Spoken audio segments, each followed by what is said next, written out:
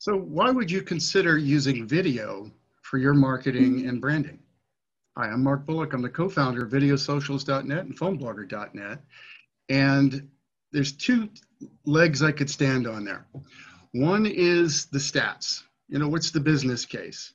Well, I've done a video. It's on the homepage of our website, Videosocials.net, and it talks about the stats. And the results are in, frankly. Everything from social media and the social media algorithms are feeding video posts much higher in the order than text posts, as an example, and there's just tons of stats there. But I wanted to look at the other side of the coin, and that is, well, first, have you ever heard the phrase, nothing personal, it's just business? Well, I think the opposite is true. People do business with those that they connect with personally.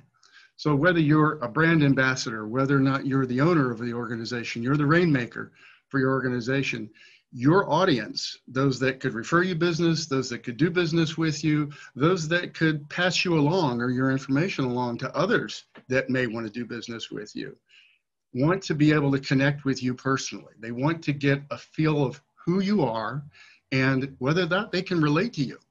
So how is that relevant in this age of video, especially video on social media? Well, it's the next best thing to being there now. So photos are great. Text is great. Blog posts are wonderful.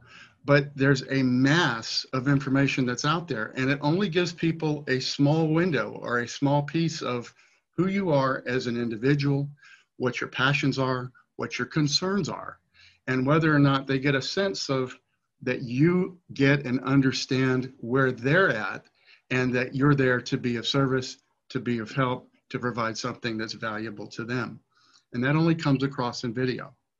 So Videosocials was created to give you a place to, one, learn how to do that, and two, get practice in our experiential environment of learning while doing. In other words, come on as a guest, present on camera, get pointers from our other members and our staff. And before you know it, with a little practice, you'll be out there on social media in video in a way that's meaningful, not just to your business, but to those who want to do business with you. Again, Mark with Videosocials.net, PhoneBlogger.net. Have a great day.